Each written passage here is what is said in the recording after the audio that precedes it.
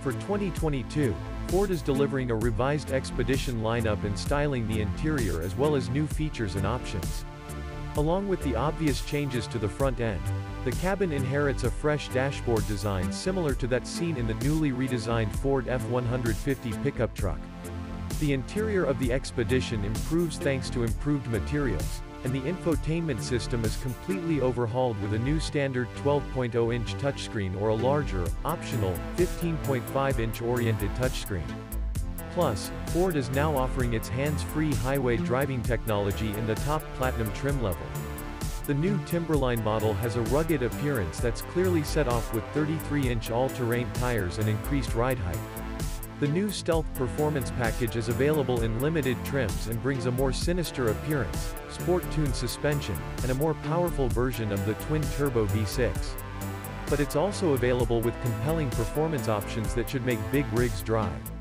Opting for Stealth Performance brings a sportier suspension setup, a more powerful engine, 440 horsepower versus 375, and distinct dark-colored exterior details, including 22-inch wheels. All-wheel drive, for those who need it, costs around approximately. The engine, transmission and performance motivate the Expedition as a 3.5-liter V6 and a responsive 10-speed automatic transmission that pairs well with rear or all-wheel drive. The standard engine makes 380 horsepower and 470 pounds of torque, but on the limited model that output is pushed to 400 horsepower and 480 pound-feet. An even higher output version is available on the Timberline trim and is limited to a Stealth Performance package that bumps those numbers down to 440 horses and 510 pound-feet. While we haven't sampled any of those engines, we've previously tested a Platinum model with a 400 HP twin-turbo V6. All Expeditions use independent rear suspension which provides a better ride and handling than the direct axle setup on the Chevrolet and GMC alternatives.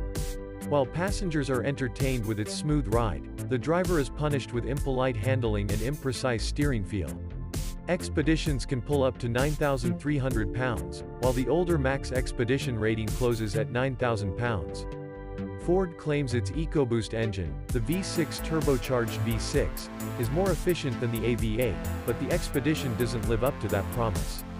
Rear drivers are rated at 17 mpg city and 23 mpg highway.